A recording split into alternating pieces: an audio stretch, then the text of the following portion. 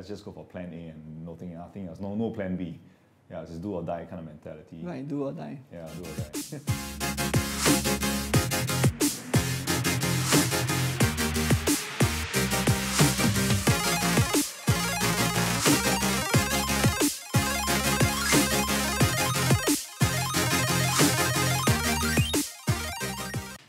Hi, it's CK here again, and today I'm going to answer one of the biggest questions that I've been getting a lot, which is, who did my suit? Where did I get my suit from?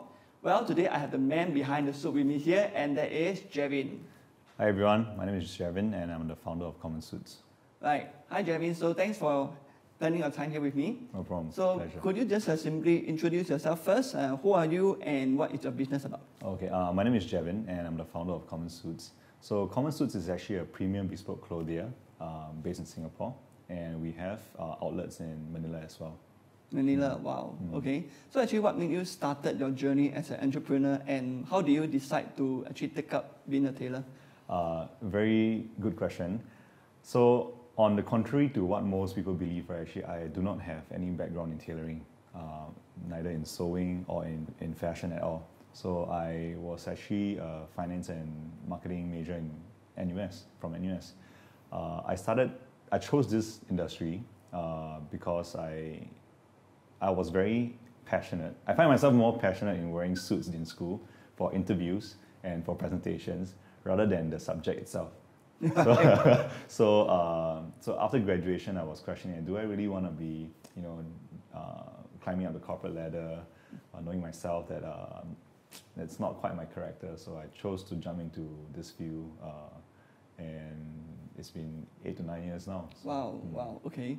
So what were the challenges that you actually faced, since you mentioned that you didn't have any background and all that? Tremendous amount of challenges, obviously because it's an uphill battle without knowing anything about this industry, right?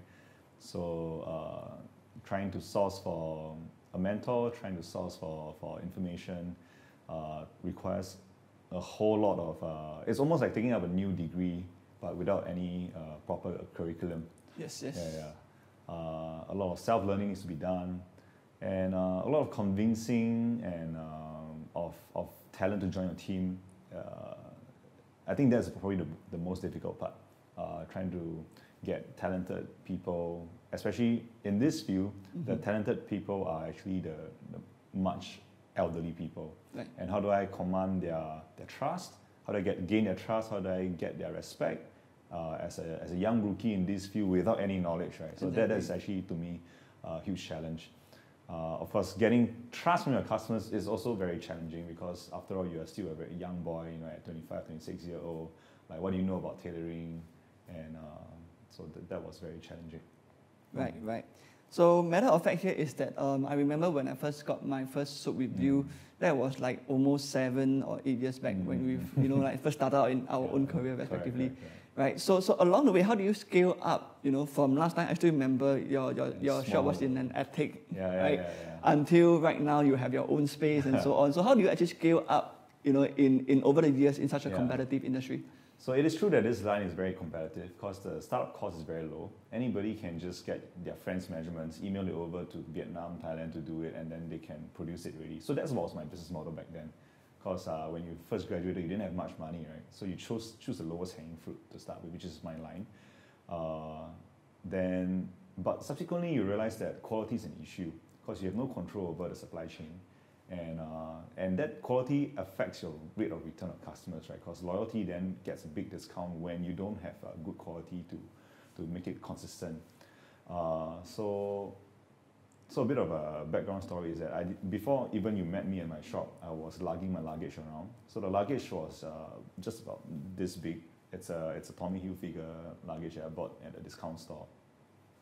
I had to pack like fabric swatches and some finished samples of shirts and pants and jacket. I would just be wearing it.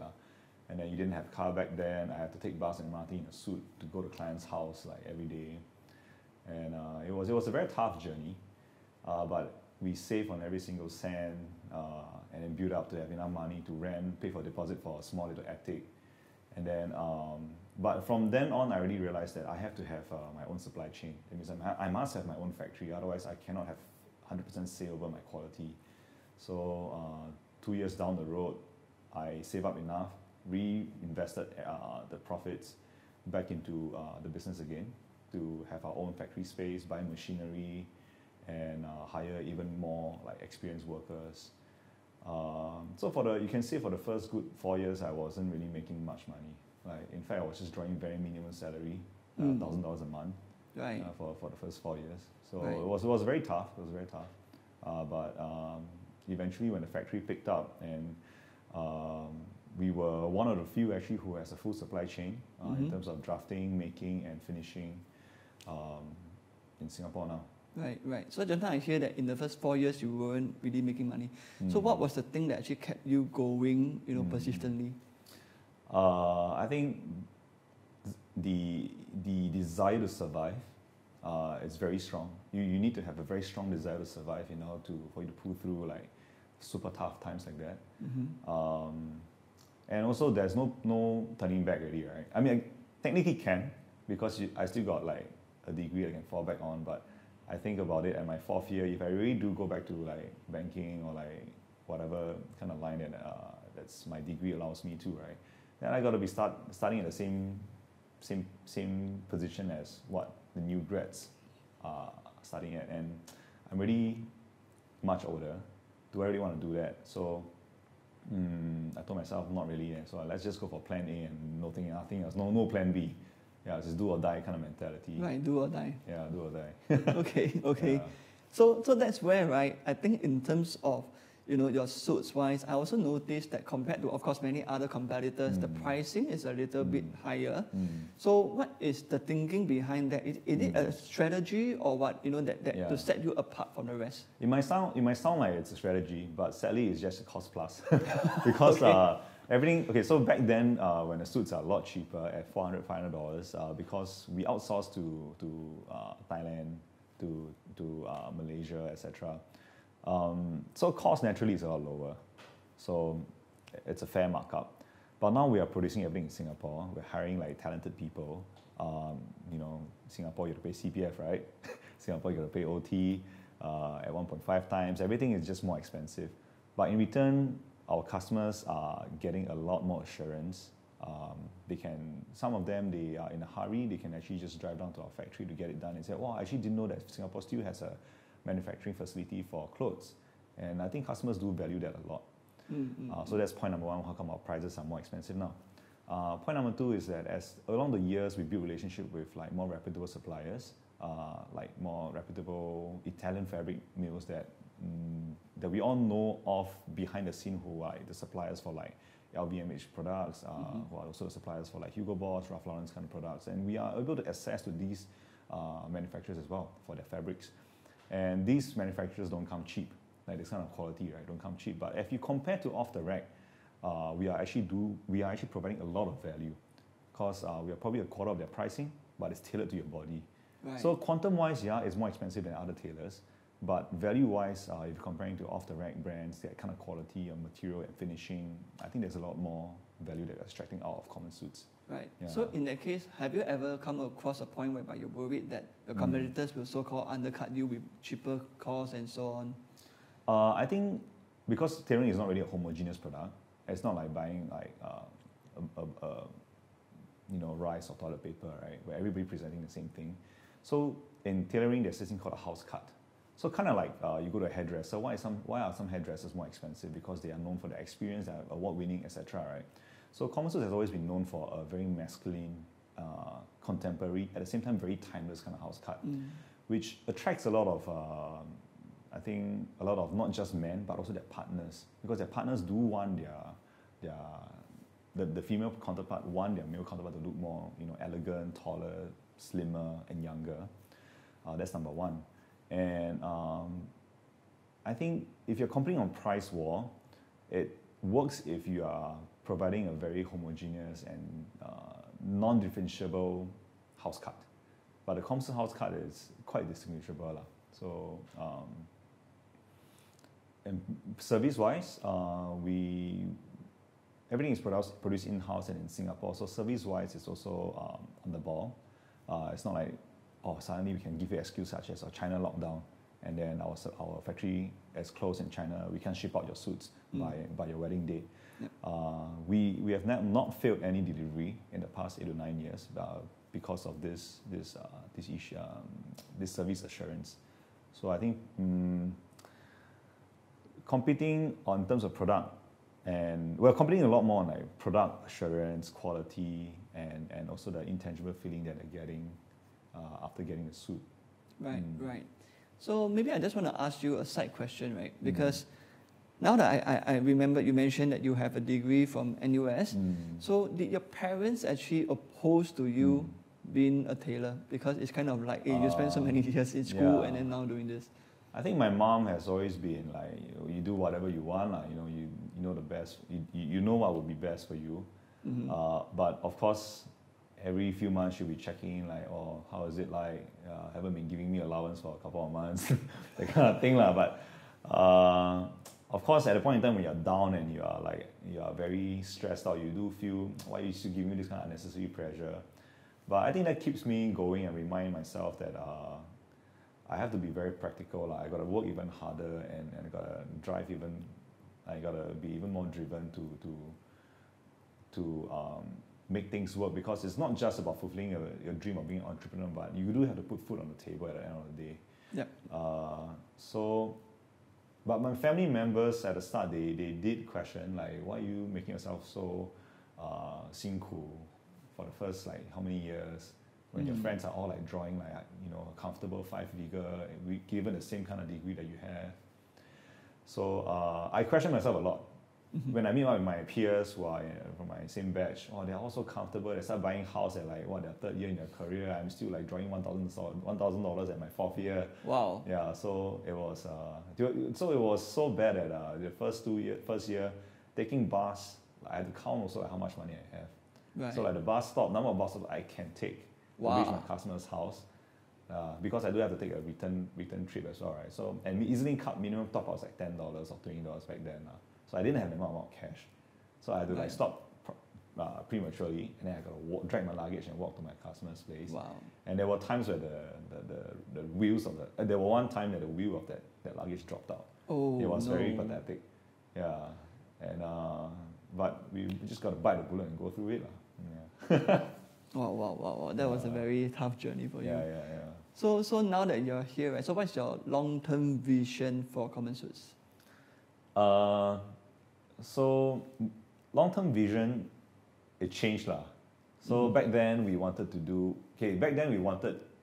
I wanted to make Common Suits a very accessible brand for the mass market. That's why I named Common, right? But eventually I realized my personal character is that I like quality stuff. I aspire to own like things that last for long, that has good value. And that's why I started to move into the whole owning of the whole supply chain, right?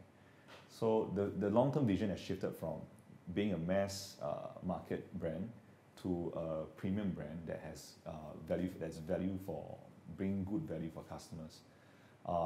And after opening up Manila, I realized that there's a good amount of market share that really appreciates our craftsmanship, and I hope that we can replicate this model in other countries.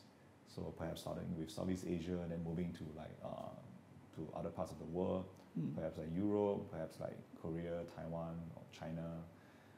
Basically, areas where they have a suit wearing culture, and from a business standpoint, it's an easier entry because there's really an inherent market. Yep. Then comes the question of like, but it's so competitive, especially in Thailand, especially in Korea. Exactly. So I think the biggest barrier that people have when it comes to starting a business, right, is thinking that they must be the market leader. To me, I think that's a myth. That's really a mental block to like, why should you be starting a business? In fact, the market size is very big. You shouldn't underestimate the market size. Yeah. So that's just one thing that I have for if people ask me like, whether they should be starting a business. Okay.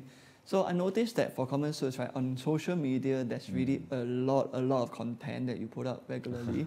Okay. Right. So to what extent has social media played a part to your current success? So I think it's also I'm very thankful that I'm in this era now to be able to leverage on social media to bring in traffic to my business. It is true that social media really did bring in a lot of inquiries, and it allowed my business to reach other countries as well. So we get orders from US, Europe, Canada, etc. Because of social media. Right. So I think in the past this would have been very impossible unless you do have a physical presence in that place. But that number one, it allows for global recognition. Number two, I think you don't need to put in like crazy amount of marketing dollars like in traditional ads. You just got to spend about $10 a day on your Instagram ads, and somebody will just send you a DM and like, oh, how much is this jacket going for? How much is this pants going for? Right. But I'm curious, since you mentioned there are inquiries from overseas, so do you actually still do suits for them even though you can't meet them physically to take their measurements? So for our case in Manila, right, we do have my partner who's very reliable. I trained him up, and he came over for training with my factory guys as well. Mm-hmm. So he's able to do the same kind of measurements I'm doing. But fitting wise, we have our own team in Singapore to actually assess the photos and examine like what kind of changes has to be done. Right. Yeah. So that has been working out pretty well so far. So in fact, if you check out commonsuits.ph, you can check out the clients over there, what they're wearing, and the quality is not being compromised. That's good to know. So the last question I have for you here is this, right? So what would you like to say to those who also want to be an entrepreneur and to start their own business? I think you gotta be. Maybe I'm a bit backdated lah, but I know the new entrepreneurs, they are like, raking millions within the first few years.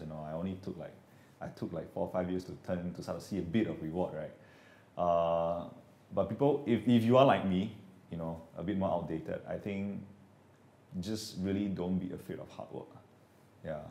Always think of the reason, like why are you even doing this? Like who are you doing this for your loved ones? I think let hunger and love really be the driver for the reason why you're doing this. And I think that's why like a lot of people, they say like when men they start to have a family, they start to become more successful because the driven force is no longer about the money, but it's about the people around them and who are they providing for.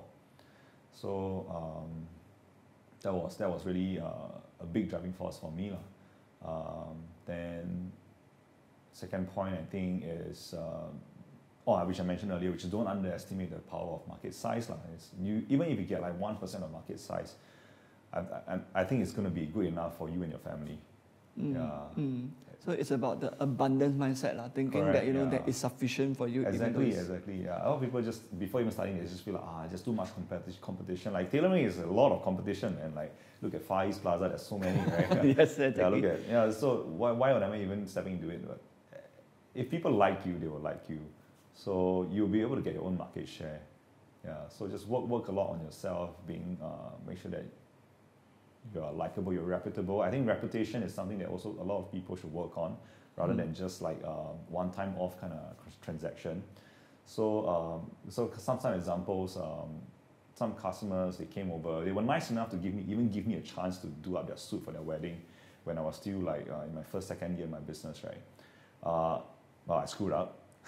I didn't do a good job.